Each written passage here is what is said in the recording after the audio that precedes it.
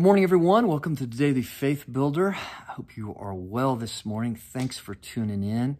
As I said, this week we're going to be looking at the 7 different kinds of suffering we can find in the Scripture. It's important for us to understand these things so we know in the midst of suffering how to, by faith, walk through that suffering and learn from it and grow and get out of that suffering stronger than we entered it before. So the 7 things that we talked about is first, suffering as a result of sin. Ultimately, all suffering, is a result of sin. Second one is suffering as a result of the Father's discipline in our lives. Suffering as a result of injustice. Suffering as a result of demonic activity. Suffering as a result of persecution. Suffering as a result of divine judgment. And suffering as a result of divine mystery. We're just going to look at each one of those this week. This morning, though, let's dive into the first one, the suffering as a result of sin, because ultimately all suffering ties back to sin as being the cause of that. Sin in our lives and in the world always brings about suffering in one form or another. It is a lie to believe that our sin only affects us. At the root of sin is a pride that basically believes that we can acquire more prosperous life doing things our way rather than submitting to the will of God, right, and doing it His way. Proverbs 16:18 says that pride goes before destruction and a haughty spirit before a fall.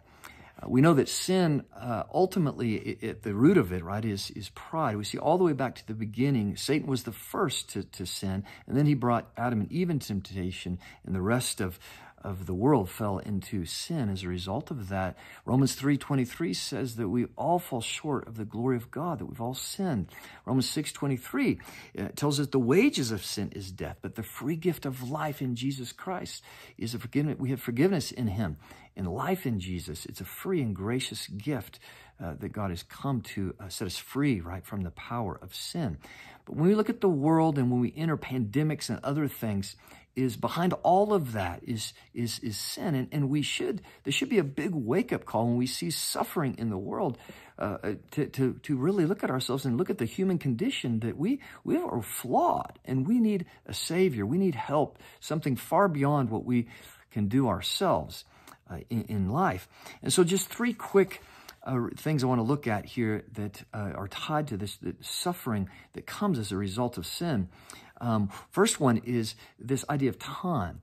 Is when pride wells up inside our heart, is it causes us to utilize this gift of time in a prideful way, in a fleshly, in a selfish way. And that manifests itself in 2 primary ways. One is, according to 1 John 2:16, is we are tempted, right, to let the desires of the flesh and the desires of the eyes and the pride of life take over. It's a pursuit of the world with our time, and that puts us into bondage. All grabs for power, all pursuits of money ultimately have and bring about suffering in the world. And we could go down the list of things, but right, an unhealthy pursuit of money brings destruction. An unhealthy pursuit of power brings destruction in the world and in people's lives, personally, in a family, and on out to all nations, obviously, with those things. The other side of that is this idea of laziness.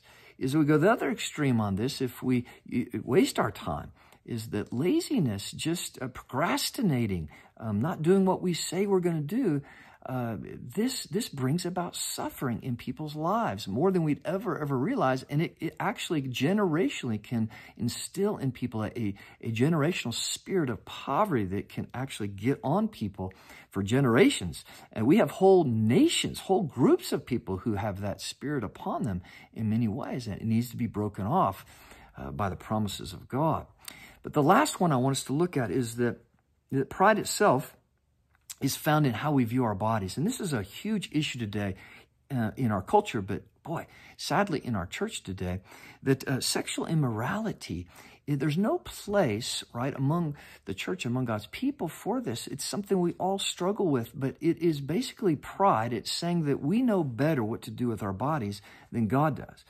And God has been very clear about His guidelines for this. But we know that sexual immorality, when we step outside God's guidelines for how we are to use our bodies, when we step outside, there's always suffering, great suffering that comes not only in our own life, right, but in the lives of others. All forms of sexual immorality can cause great suffering, emotional despair, relational trauma, dysfunctional family life, a devastated community, and a host of terrible sicknesses, diseases. We could go on of all the things that result from sexual immorality and stepping outside God's bounds.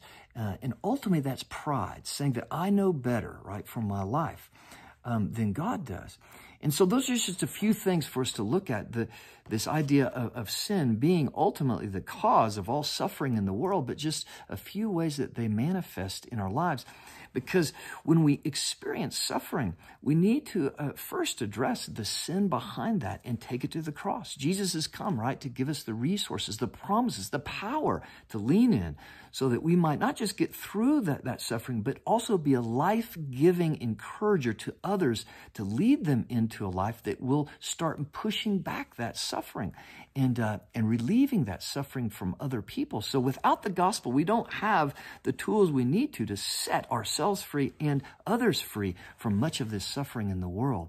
The gospel is amazing, what Jesus has done, what is available to us to be made right before God and set free from the things that entangle us and keep us from the abundant life that God has for us, and for us to be his vessels in the world to push back suffering and to bring a real healthy sense of what a prosperous, abundant life is all about. God bless. Have an awesome day.